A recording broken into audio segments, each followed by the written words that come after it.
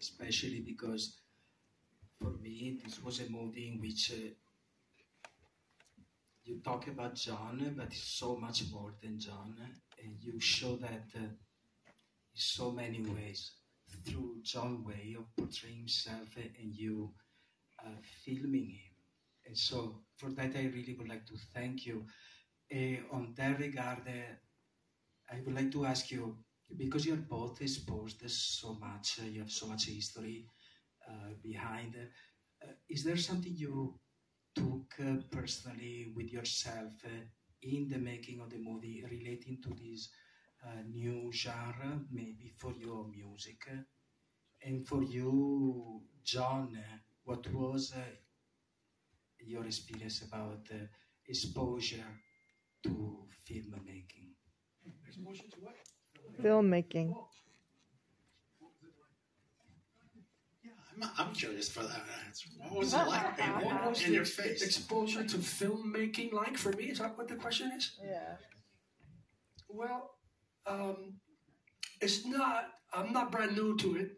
I've been taking part in documentaries and films before, and to me, it's an important part of what we do because it documents what's going on in a very unique and powerful way. Film is such a powerful medium, and again, you know, the same dilemma that we have with music and with everything in this country, because everything is so for sale that, you know, the film industry and Hollywood and all that, where all the money is another world.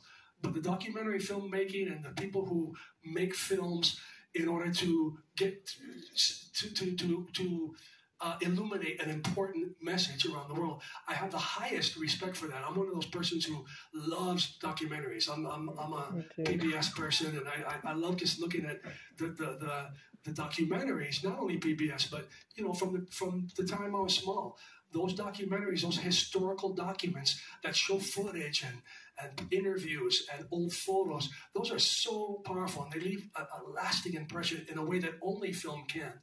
So for me, it's a great honor anytime I can be, you know, part of that type of a situation to help a film of importance come to the light.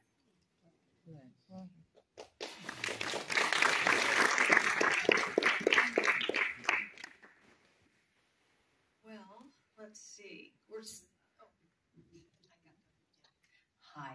So, you know, this is probably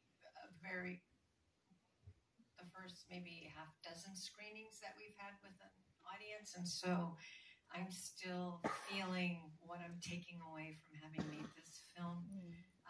It's a very exciting time. You know, it's really great to share it with all of you. I think, though, that in so many ways, because John plays non-commercial music, and Ashley and I, you know, we're documentary filmmakers. That's a non-profit world. So we have a lot in common, and we see a lot of ourselves in some of those scenes, you know, like the CD packing family around the kitchen table, you know. So there's that. But then, so in that way, you know, John's an outsider. He's maybe not to people who followed him for a long time and love his music, but in that way, because, you know, he plays non-commercial and produces his own music, he is, and I think we all can relate to that. I think the other thing is, you know, the fact that the experience of grief in the film, and there's a lot of joy, but there's also a very vulnerable moment that John and Aida have shared with us. And I think that, you know, everybody experiences this in their life as well. And it's something we don't often talk about and share with each other. And it's a huge part of being a human being. And I think it certainly made a big impression on me and what I was going through in my life.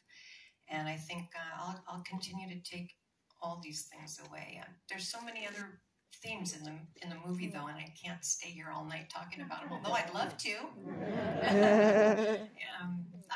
know, there's the politics, and the dealing with the legacy of slavery that is forever in the air so far, and so many other things that I think we could talk about all night, but I think it's Ashley's turn.